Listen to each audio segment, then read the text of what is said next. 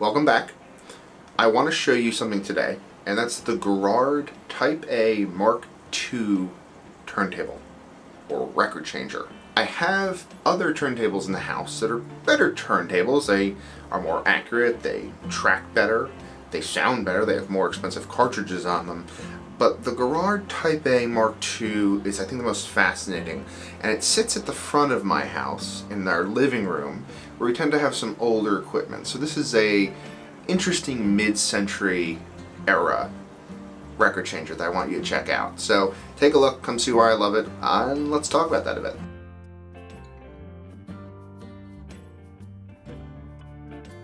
Alright, so the Type A Mark II, why did I purchase it when I have a nice Technics turntable in the den for listening? I wanted to find a turntable that I could use to listen to 78s. This house here that we're sitting in, when I moved into it, the previous owner who had passed away had left behind a massive 78 record collection, and I'm telling you there's hundreds of records. But I ended up purchasing this Garrard record changer so I could listen to these 78 albums. So my turntable I have in the den doesn't support 78 speeds, a 33 RPM and a 45 RPM turntable, but this Garrard can play 78s and it can also play 16 RPM records, 16 2/3. I have never even heard of those, but it has that ability also. So let me bring you back to when I purchased this record player. I was looking for a record player online, and I found a Garrard 201. And I thought it looked pretty cool. It was kind of a standard design, but it looked interesting, and I ended up purchasing it. It arrived broken, so I needed to purchase a new turntable. So I ended up finding this Type A Mark II turntable, and I thought it was really cool for a specific function. Now this also arrived and also came damaged, and I spent a lot of time fixing it up to the best of my ability, and that was a very frustrating few weeks. Shipping a turntable, especially one of these, which has 8,000 gears underneath that are just exposed to peanuts and plastic and everything if it's not wrapped properly, it's a nightmare. But after fighting with it for weeks for not putting down the arm correctly, for not pushing records off the changer, for having tons of rumble noise, I finally got to a point where I use it to enjoy 78s. So let's take a look. This record player was made by Garrard. They're a company that was established in 1915, and they actually technically exist today, but it's not the same company. The company was sold and bought a million times, so now it's just one of those holding companies where they release whatever they want under the brand name. Or at least that's what it was till recently, when they actually are now offering a turntable again. But we'll digress from that. The turntable you're looking at is the Mark II. So the Type A turntable was released in the late 1950s.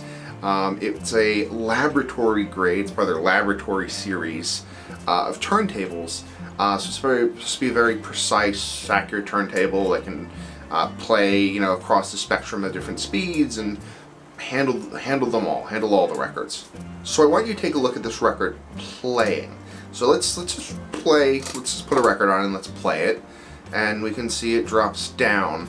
But there's something different happening here. If you've seen record changers in the past, you know that they kind of sit on a spindle in a perpendicular, and then they kind of just drop down because there's this little mechanism in the spindle that allows them to drop down. But this player works differently. You can see the spindle's crooked and the discs sit crooked, and they kind of lean on this piece in the back. What is that doing? And there's this little pressure plate. Essentially, how this Garrard works, and why I thought it was so fascinating, this is just one of the parts of it, is that when it's time to change a record, there's this little finger that pushes the record off the shelf and drops it down to be played. I've never seen anything like that. It's very fascinating to watch. It's also a little terrifying to watch. And we can go into, at some point, if record changers are actually super dangerous for your records, or we'll go into details there. But for now, know that this plays 78s very well with this weird mechanism. You'll also notice on the right side, you have the tone arm, but you have another arm there. It's just kind of hanging out there, and you can tell when I start it up, it swings out and taps the edge of the record. So we have a little shelf that's pushing the records off, and then on the other side we have this arm that's swinging out and tapping the record. So looking at the process together, what's happening is when we start this record player, it moves an arm out, it senses first if there's a record there, and if the record's there, it senses what size it is. Is it a 12-inch record, a 10-inch record, or a 7-inch record? So that's what this little thing is doing. Now if it doesn't detect a record, it's just going to shut off. But if it detects a record, now it knows where to place the needle. The back shelf moves, well, back and forward, and this allows you to place either 10 or 12-inch records on the spindle and have them held. 7-inch records, we'll get to in a moment, because they can definitely play 45s. But that's how this mechanism works. So it would end up checking the size, pushing it off the shelf, and then playing it. And then when it was time to go to the next record, it would lift back up, move to the side, once again sense if there was a record there, and drop it. Now this is all done mechanically, there's no electronics here, so when you take a look at the bottom of this, there are just gears moving, and I had to get in there and try and figure out at one point why something wasn't working. And I want to thank Thane from Audio Karma for actually helping me out with that, because I was lost. I was going to tear my hair out. But I fixed it, and I got in those gears, and now it works. But it's a really fascinating record player to watch. I'm not showing this to you because it's the best record player. I'm showing this to you because I just think it's cool. And I have it in my collection. So here's a question, what about those 45s? There's this extra spindle which I purchased. Now this spindle, I was able to find it in its original box, was an accessory, and it could be swapped out with the spindle that's normally in the center to give you a large hole that the 45s could sit on. And then what would happen is, again, the arm would come out, detect the record being there at 7 inches, and instead of pushing on the shelf, which shelf mechanism actually still moves, but it's not doing anything, there would be a little lever that would trigger something in the thick spindle, and it would drop the 45 to play the next one.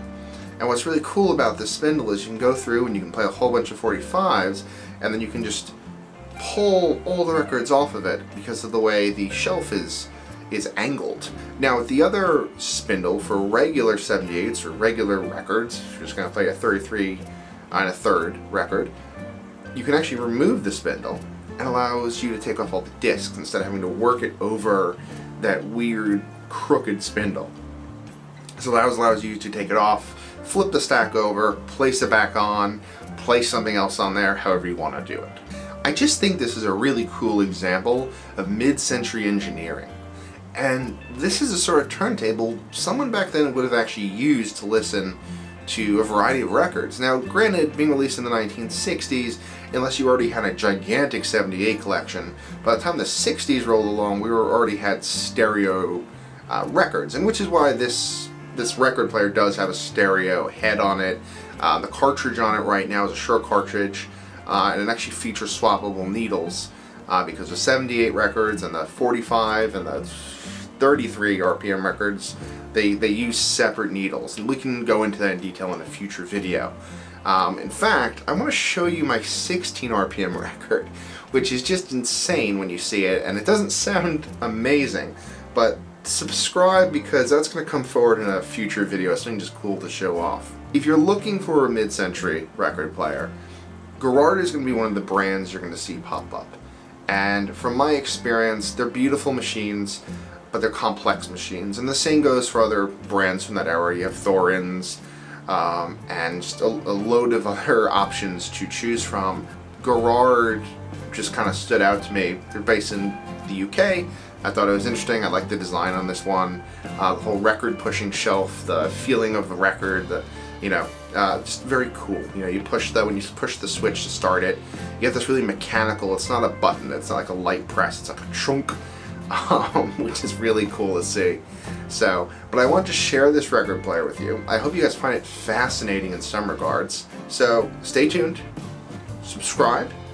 Again, we'll be diving into different record speeds, we'll be diving into more details on 78s. We'll be diving into why some 78s can be played on an acoustic Victrola and others should never be played on an acoustic Victrola. And actually in my living room I have an old Victrola from the 1920s, but I can't play everything on there. Why? Well, we'll address that. So if you have any questions, looking for maybe a record player that does 78 RPM, which we can discuss. Leave it in the comments. I'd love to hear from everybody, and I will see you next time. Bye.